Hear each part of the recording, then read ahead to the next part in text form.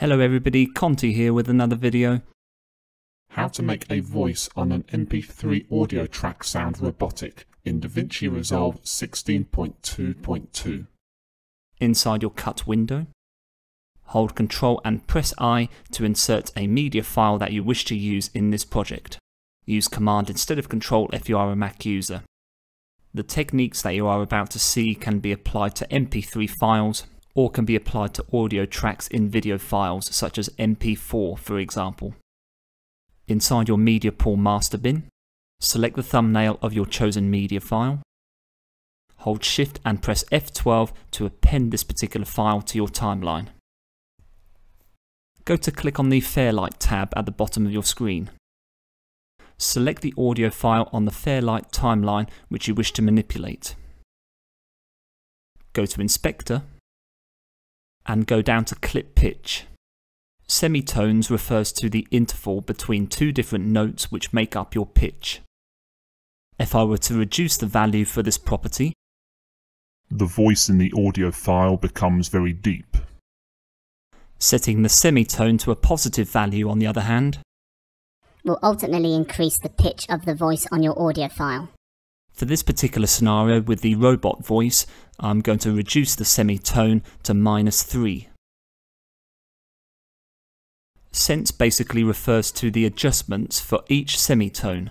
Each semitone comprises of 100 cents, like 100 cents in $1. If we were to decrease this value, the voice sounds deeper and more raspy. Whereas increasing the cents value makes the audio track run much smoother. To enhance the robotic tone, I'm going to reduce the cents value to -15. Go to your effects library.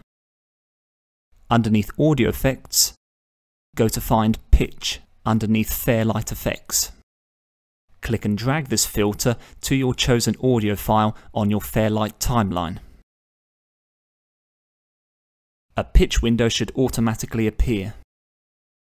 At present my voice sounds very deep and lacks a robotic electronic edge.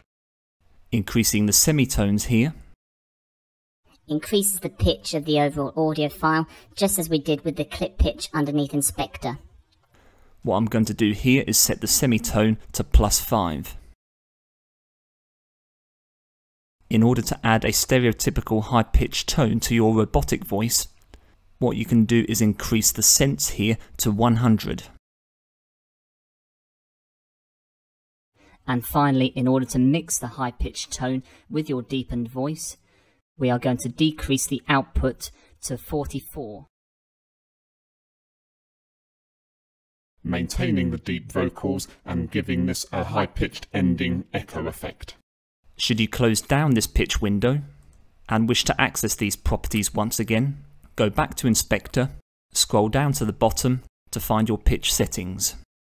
The same window can be opened with the button on the right side to the bin, where you can customize your pitch effect again.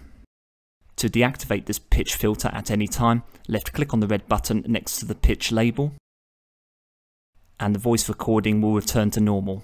To remove this filter altogether, simply left click on the bin icon which appears to the right of the pitch label. Thank you very much for watching. I hope that video was useful to you. If you enjoyed the content and wish to be notified about future uploads on this channel, please like, share and subscribe. Join me soon for another video. Take care.